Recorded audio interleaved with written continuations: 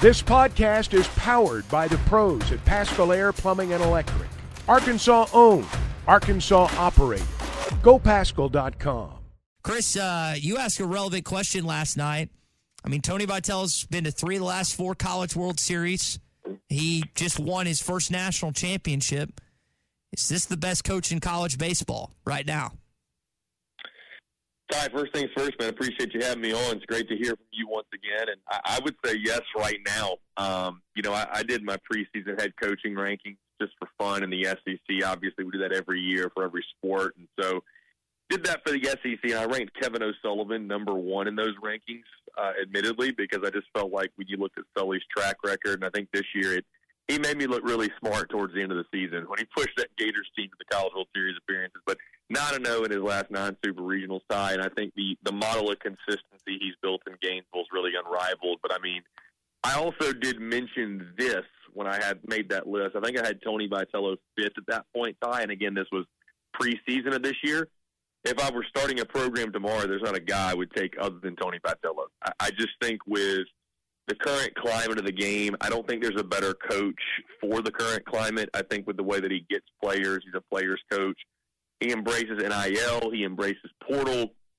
And I love that, honestly, that, like, fiery side to him and the way that he backs his players. And I know it rubs some people the wrong way, but you want that guy on your side. I don't really want a guy that, everybody feels warm and fuzzy about, makes everybody feel good. Like, as long as he makes the guys in my clubhouse feel good and our fan base, and that's all I really care about. So I would say right now Tony Vitello's earned that right to say he's the best coach in college baseball. Obviously, it's you got to do it more than 1 year. But like you mentioned, man, when you look at what he's done and when you really put in perspective what he's done at a place like Tennessee, a place that they have 5 50-win seasons in their history, and he has 3 of them. Yeah. Right? So, I mean, they have 1 national title. He has it. So, I mean, when you really think about what he's done, I think you can make a really fair argument. He is the best coach in college baseball right now. And he was complimentary of Arkansas fans and their program last night. I was listening to his post-game press conference. Yeah, even mentioned that Dave Van Horn. He even mentioned, I heard him say that in the post-game. He even mentioned the impact that Dave Van Horn had. So that I think he even mentioned that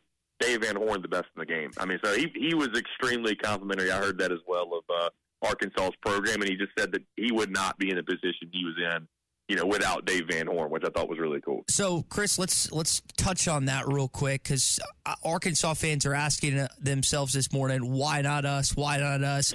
You have a perspective I think is interesting with South Carolina, with them winning in 2010. I bet a lot of South Carolina fans felt that same way, being the SEC and the juggernaut that it is in baseball, and some success that other schools found in this league. Take us back to Columbia pre-2010, what that fan base felt, and then almost what changed when Ray Tanner was able to get over the hump, and how you maybe can draw some similarities to here in Fayetteville. Yeah, Ty, what's funny is I would say there's a lot of similarities, because I'll never forget 2009, South Carolina was knocked out of I believe it was the Greenville Regional at East Carolina, and they lost the game that knocked them out in, like, dramatic fashion. I think it was actually extra innings, and they got beat on a walk-off. And the program had always been really, really good, Ty, but they were sort of like Arkansas, had never won a national championship, obviously. And there were people that were really starting to second-guess and think that, hey, the game has passed Ray Tanner by. South Carolina needs to go a different direction. Like, I remember these conversations vividly happening, which this feels silly to say now, but, people were really starting to question, okay, maybe Ray Tanner's lost his fastball. And I think that's the difficult thing, Ty, is, like, you don't just need a great group of players, which equates to a great team, and then you need a great coaching staff. You just need to go on a magical run. So I don't know how you tell a fan base, hey, guys, you got to kind of wait and hope and pray that the baseball gods smile on you necessarily, because you need matchups to play out in your favor. I mean, guys, let's call it for what it is. I mean, Tennessee was the best team in college baseball this year. They earned that national championship. Chris. They dominated. They dominated. But they were also the beneficiaries of the fact that Texas A&M was shorthanded. But let's just call that for what it is, because I'm not saying it would have played out differently, but if Texas A&M would have had a healthy Braden Montgomery, who knows? That's all I'm saying. So it's just things like that need to play out in your favor and not against you. Obviously, in the short term, I think Arkansas has got to get the hitting situation They got to get the hitting fixed, right? I think that's probably when you look back at 2024. I think of the greatest shame for the Hogs is, we followed them obviously and covered them all season long. And, that pitching staff was as electric as any. Their front line starting pitching would have gone up against anybody in college baseball. If they could have swung it like Tennessee, they would have won it all. They had the pitching top to bottom. So they had, you can get the hitting. Chris, just to add to your point, they had the worst batting average of any tournament team. Think about that.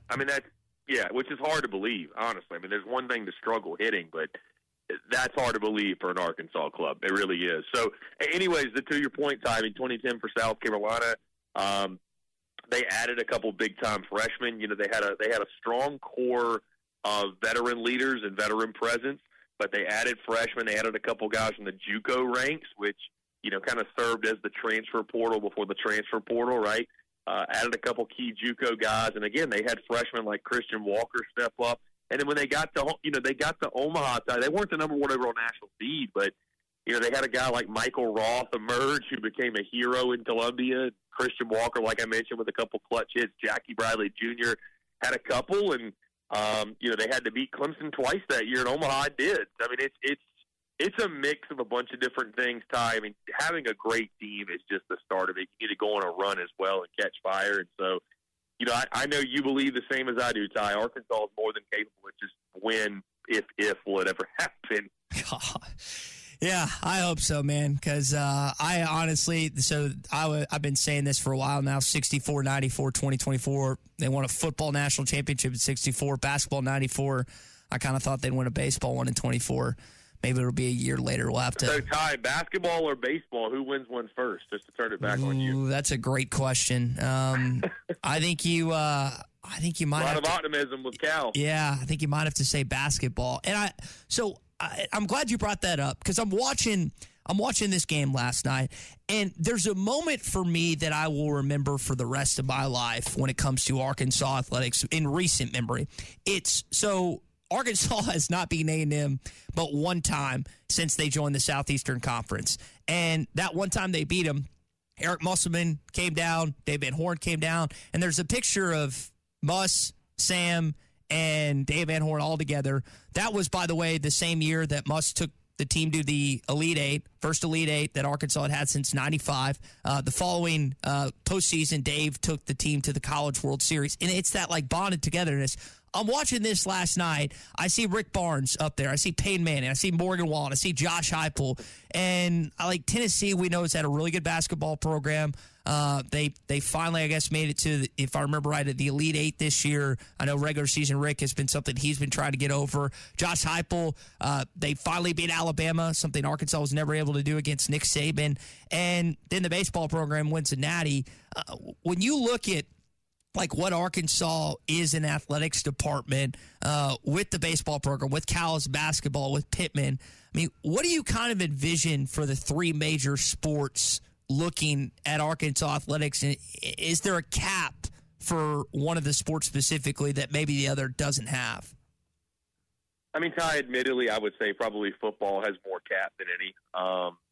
Obviously, too, I think because we're at a place where Sam Pittman, we just don't know what the future looks like. You know what I mean? Dave Van Horn and John Calipari, Ty, it's very clear cut. Dave Van Horn in that program, we know what the expectation is. Although it's never happened, it's to get to Omaha and win a national championship. That's all they have left to do. And then, Ty, I don't think you hired John Calipari to just make the tournament. I think you hired him to compete for a Final Four and win a national championship, cut the debts down. I think that's why you make that kind of move on that guy, and I think he's more than capable of building that in Fayetteville. So that brings us to Sam Pittman. And, I think that we're in a really interesting place right now because all the chatter going into 2024, it's not about championships or even competing for playoffs. It's about doing enough to bring yourself back in 2025 and to keep your job. So, when you talk about expectations for each of the programs, I think for Arkansas football, I think for the faithful there, it's not just to compete for bowl games and just go win 7 or 8 games. When Arkansas football is really humming, guys, I think Arkansas is a place where you can get to the college ball playoff. I'm not going to say over the course of a decade more often than not because I don't think that's giving credit to how hard it is, but I think it's possible. But especially with the 12-team, Chris. And I feel the same way about South Carolina, too. And we'll go to 14 teams as well in 2 years. So basically what I'm trying to say, though, Ty, is like I think that's a possibility. We just need to know. We need to know, okay, is Sam Pittman going to be the long-term answer or not? And if he's not, who is going to be? You know what I mean? Because that determines a lot of it. There's a reason they showed those head coaches on TV last night. It's when you got the right person leading the way, and I think Arkansas is a place when you got the right person leading the way, it can start to hum the way we know it can. And when it does that, like we mentioned, Arkansas can be a team that fights the 12-team playoff, 14-team playoff, fighting to get to 9-10 wins. And we're having kind of the same conversations about the Hogs that we're having about teams like, Missouri, LSU, Tennessee, some of these teams tied that in years past we just be kind of talking about, okay, going to be a nice 8-4, 9-3 team. Maybe if things click, go 10-2. Now that conversation continues to they're going to do all that and can make a playoff. So, but I think the other two sports, John Calipari and Dave Van Horn, I think winning the national championship should be the expectation. I mean, that's why you have those two guys in those two positions. Chris, last thing before I let you go, you mentioned kind of where Sam Pittman is. I want your vantage point. You're in Gamecock country. I know that there's different thoughts on Shane Beamer. You go down south to Gainesville, Florida, and I think Billy Napier has the hottest seat in the Southeastern Conference. Kind of where do you, with those three guys, and maybe you could toss someone else in there, where are you kind of feeling up on Beamer, Pittman, and Napier as we let you go?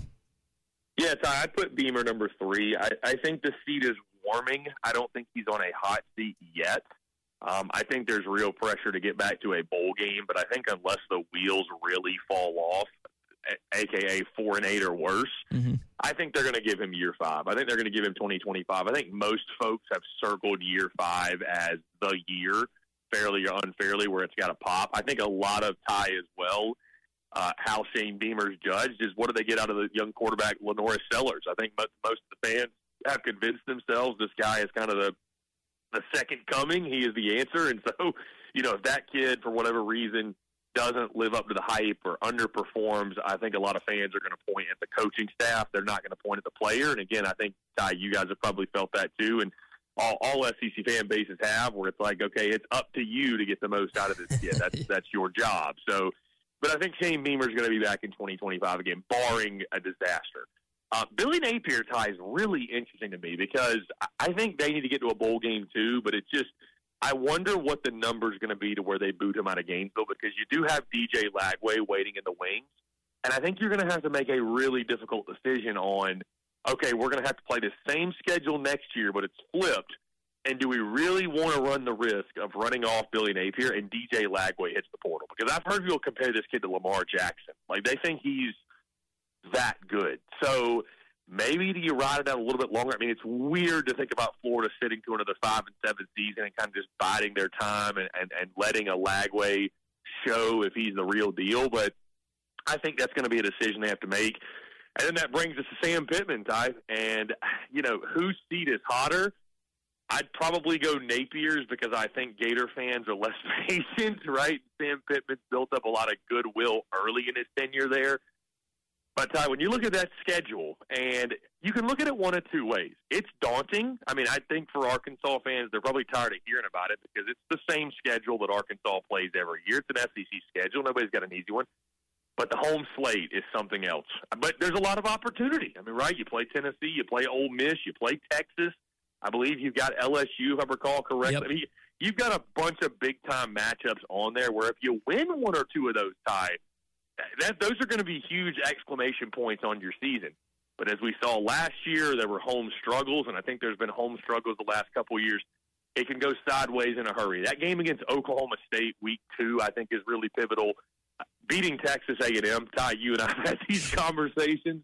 That's one the fan base desperately wants to get, especially against a year-one Mike Elko. So I think there's a path to 6 wins, maybe even 7 on that schedule. I think that's what Sam Pittman needs to do to show promise and show hope. And, I think if he can do that and the offense is high-flying, Bobby Petrino's back in town, I think he can extend his stay in Fayetteville because there will be some good vibes. But, I mean, Ty, I think it'll be the missed bowl game, and there's going to be a change. BetOnline is your number one source for all your betting needs. Get the latest odds, lines, and matchup reports for baseball, boxing, golf, and more. BetOnline continues to be the fastest and easiest way to place your wagers, including live betting and your favorite casino and card games available to play right from your phone. Head to the website or use your mobile device to sign up today and get in on the action. Remember to use our promo code BELIEVE, that's BLEAV, for your 50% welcome bonus on your first deposit. Bet online, where the game starts.